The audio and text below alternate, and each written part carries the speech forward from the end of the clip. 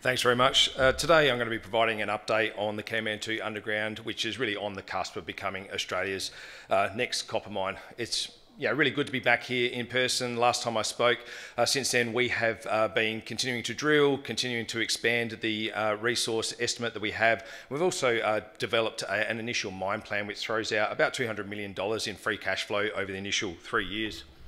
The project is fully permitted. It has all of the necessary infrastructure in place, like processing plant, tails dam, etc. And we're now in the process of just finalising the pre-production capital funding that's required before we commence operations in the near future. As you can see in the background photo here, the early works for the underground have already commenced, and we're already encountering some really nice high-grade mineralisation. We'll jump in and take a look.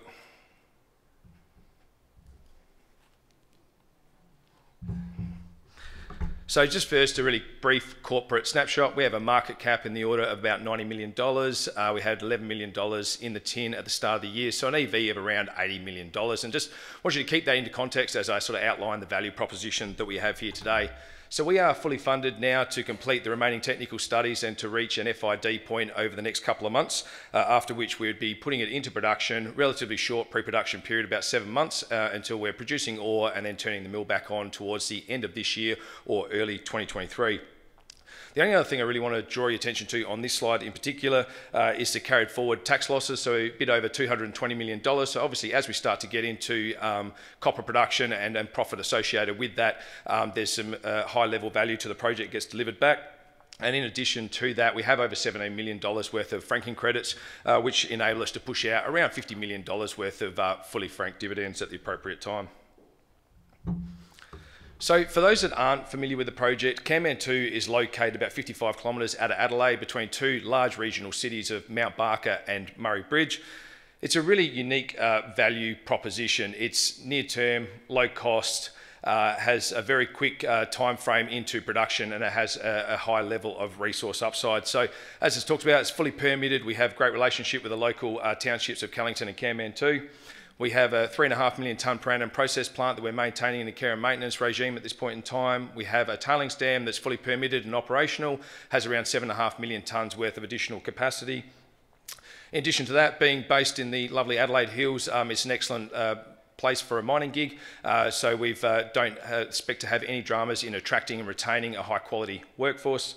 It is the same geology, geotech and metallurgy as what we did in the open pit. So Hillgrove actually mined here from 2011 through to 2020. We produced around 137,000 tonnes of copper and about 55,000 of ounces over that decade from a series of open pits. So what we're looking at here is really just a restart of the previous operations with a different mining methodology.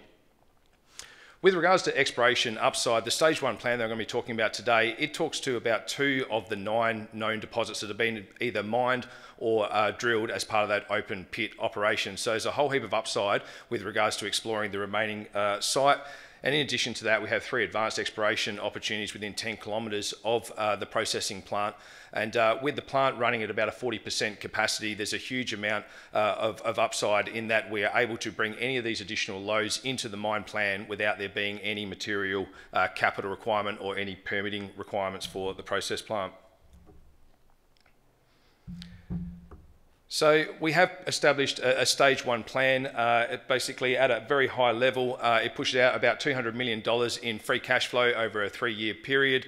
It has an MPV in the order of about $166 million for an IRR at about 389%. So yeah, hugely valuable project, really quick payback. We're only seeking about $26 million in pre-production capital to put this into operation, and we're currently advancing discussions with a debt funding group in order to get that started in the near term.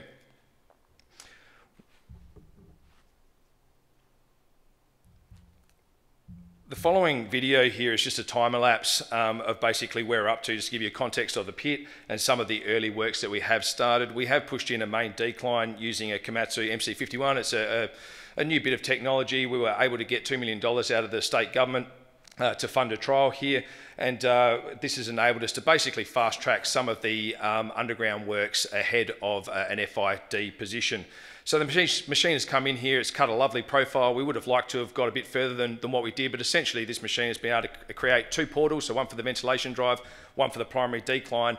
And what this has enabled us to do is to push the decline in far enough that we can establish an underground drilling platform, so some stope definition drilling. It's given us a really good look at the geotechnical conditions. And in addition to that, it's enabled us to set up some of that initial services in front of the portal, all before a development all before we have to make a final investment decision. The machine then was replaced with traditional drill and blast methodology, just so we could push the decline a little bit further, just to establish the stope definition drilling platform, which we are currently putting in place now, and with stope definition drilling starting over the next week or so. And then when the MC51 went up to the ventilation drive, we hit the mineralisation within 13 metres, so really short distance to be able to get this in place. And we've started trucking a bit of that ore to the ROM in preparation for the mill restart. From a timeline point of view, all the grey bars here are complete, and the orange is what's required to get it to first copper. So essentially we've got a couple of big ticket items that remain. We essentially need to resolve the funding package, so we're now signed term sheets and we're in the definitive documentation stage. I expect that'll be completed over the next couple of months. In addition to that, we are just working through a mining contractor selection process, also expect to be finished in a similar time period. After that, we'll be taking it to the board for a final investment decision, and then like I said, about 7 months of pre-production works until we're into our first stopes, and then shortly thereafter producing copper. So really short time frame to first copper. So that's the stage 1 plan. So it's $196 million, 3-year plan, about $26 million of pre-production capital. Now the plan's relatively small, and deliberately so, and I'll just take a little moment to explain that. We're afforded with a huge luxury, which is the processing plant, but in order, I guess, to make sure that the restart is very low cost and quick, we made a decision early on to make sure that we retain all of the energy contracts, the water contracts. So we're pumping water through the entire mill system on a daily basis. We're turning the crusher system on every week, running the conveyor system every week, inching the mill. And I guess in doing so, there's a cost incurred with that. So we set out with a stage 1 strategy, which was basically to spend as little money as we could, take as short a period as we could to get a debt fundable mining plan together. And I guess when we took this plan out to financiers towards the end of last year, we got a very strong response. So we'd say that we've achieved that, and we look forward to completing that funding package. But it's no way near the entire value opportunity that we're sitting on at the moment. So we have depth extension opportunities under the 2 main lodes that we have been putting into this stage 1 plan, as well as a further 7 areas within the permitted mine lease that we would seek to explore to add both mine life and annual throughput. So just to put this into context a little bit, this is a long section. The grey areas here are the open pits. All the coloured dots there are positive drill hole results. And the black boxes are basically representing the extent of the stage 1 plan, which is limited to about 250 metres in depth below the largest pit. So in addition to that, what we have is the Kavanagh lode. So Kavanagh was an area we put out some drill hole intercepts recently. 170 metres, about 1.1% copper. There's another 166 metres at 0.9%. So these were generally in the order of 10 to 30 metres in width, 1 to 3% copper equivalent. And that's what we'll be targeting in the stage 1 plan. But again, it only went down, or the mine plan only goes down to about 250 metres because of the scarcity of drilling below that. But we have put plenty of holes in below the 250 metre mark. In fact, we've drilled down now to 500 metres, and we're demonstrating that mineralisation continues to that depth and is still open at depth.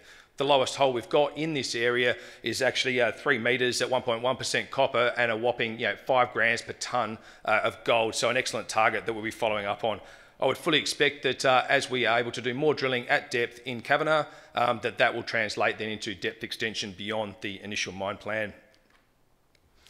Nugent's a similar story. So Nugent was an open pit, was mined 2015, about 100 metres in depth, 300 metre strike length. We've been drilling this area now over the past months. We put out some drill releases this morning, and what it basically shows on the right-hand image here is the blue blocks there representing the extent of the resource that's gone into the stage 1 plan. All the yellow dots there represent the new drilling. So you can see here there's a lot of positive drilling results that sit both below and south along strike of the Nugent ore lode. So as we get these drilling results into a resource model, they'll be incorporated into the mine plan and we'll see an extension to the existing stage 1 plan. Still on Nugent, this is just a cross-section of the same thing. Again, the blue blocks and red blocks effectively representing the resource model of stage 1 plans built around it. And you can see all those nice high-grade hits that are sitting below the pit, below the resource model, which will allow that to expand once those drill hole intercepts are incorporated into the model. In addition to the depth and strike extensions that we have in Nugent and Kavanagh, we have another couple of areas we call South Hub and North Hub. So South Hub is a collection of 3 different work areas. It's Critchley, Pringa and Emily Star. Emily Star was again a mined area in about 2013 to 14. It was about 100 metres in depth and remained open at depth below the open pit. Critchley Pringa, you can see some of the excellent drill results we had there. So 17 metres, 3.6% copper, half a gram gold credit.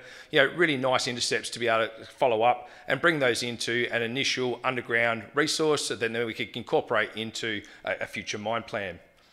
On the other side of the pit, we have what we call North Hub. North Hub, again, a collection of a couple of targets, North Kavanagh and Coopers. North Kavanagh was an area we did mine a portion of as part of the open pit, very steeply dipping. It's around 9 to 12 metres in width, nice grades in order of about 1.8 to 2.1% copper with a half gram gold credit.